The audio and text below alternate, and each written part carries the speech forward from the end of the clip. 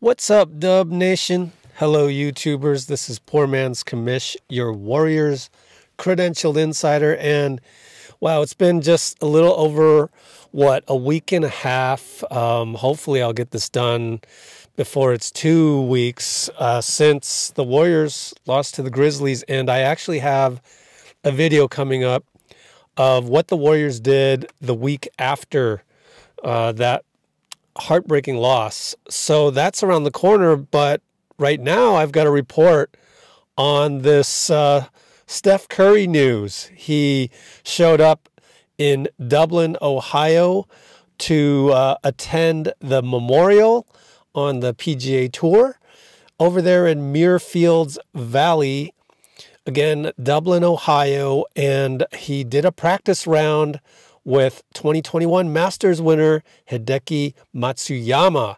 And this was the big clip in the morning, straight from PGA Tour. Wow. Play well, guys. Thank you. Have fun. Beauty. You can see how Matsuyama was in awe of Steph's tee shot. Not surprising. I mean, sometimes when our man Curry is on his game, he is very impressive to watch on the golf course. But I did some digging around like I'm supposed to do as sort of your investigative Warriors reporter. And what I found out was that Steph did a little interview with Channel 6 of Columbus, Ohio.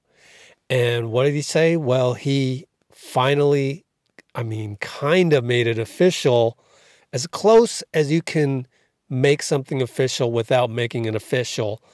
He's not going to be a pro golfer after his career ends. Now, you never know, right? But let's just hear him out.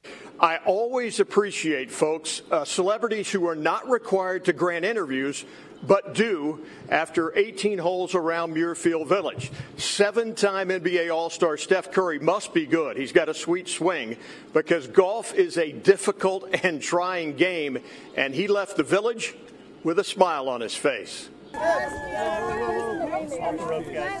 Steph Curry was the crowd pleaser, arousing the kind of Tiger-esque mania, at least for a few minutes Wednesday.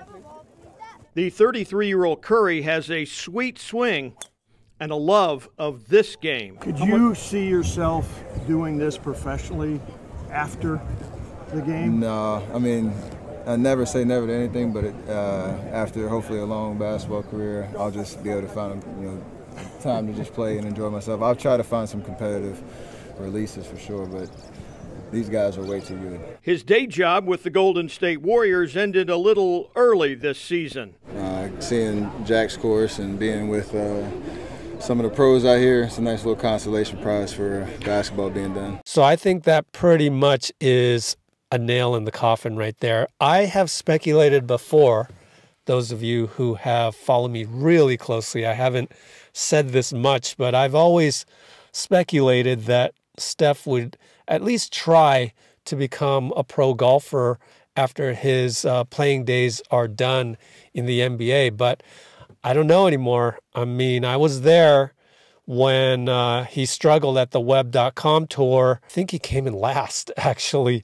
And then he also did not particularly play well until the last day at the Lake Tahoe tournament, which, by the way, I might as well break some news. I have been told that Steph will be playing on July 9th through 11th over in Tahoe at the American Century Championship, the one that he's played in for a while, the same one that Charles Barkley plays in. However, another source told me that it would be to be determined. So I'm trying to reach a third source to see what he says, and I need to get an update for you soon, but we'll just have to see on that. I'm thinking he does, just because the timing is right. You got the Olympics coming up, but I don't think the Olympic training schedule is going to overlap too much, and maybe it's just really determined by that, because the Olympics will start in late July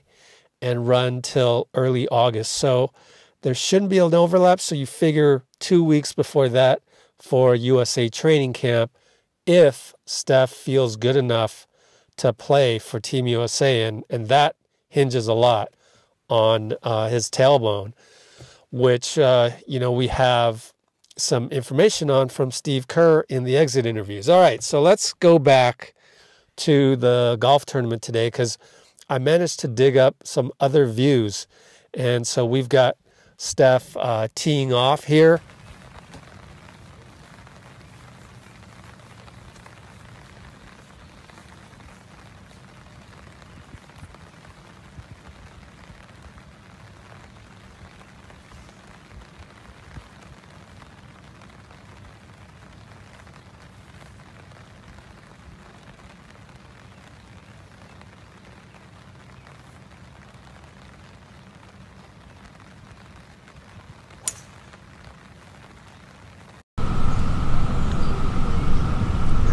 There it is.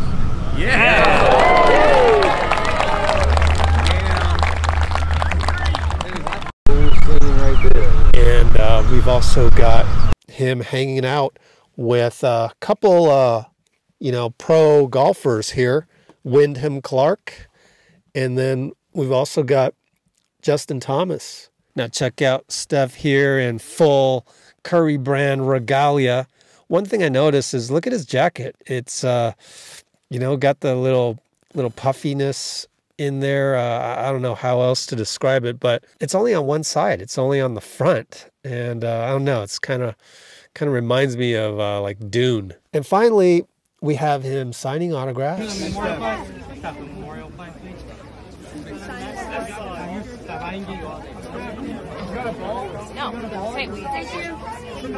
And then meeting with the news reporters. And to top it all off, he got to meet the legendary Jack Nicklaus, who designed this golf course, by the way. And so that's what I've got for you today. I mean, luckily this was sort of a local channel. Luckily I had to dig for it. And luckily it hasn't been aggregated yet. But yeah, Steph is not planning to try his hand at pro golf. All right, so that's your report. Again, I'm going to plan to do more and more of these as we go along, especially as we're actually getting a lot of Warriors news every day. We have our Discord app. So on Discord, we're talking about the Warriors, doing game commentary every now and then, just with the playoffs and other teams. And so if you're interested in that, you've got a little bit more time left before all the prices go up. Right now, you can join for $1 a month. But in about 2 weeks, in the middle of this month of June, that price is going to go up to a standard $5 a month to be part of what I like to call an erudite community of Warriors thinkers and basically information gatherers. And we're out there to stamp out the misinformation as well. All right, so that's all for me for today, but plenty of Steph content for you there.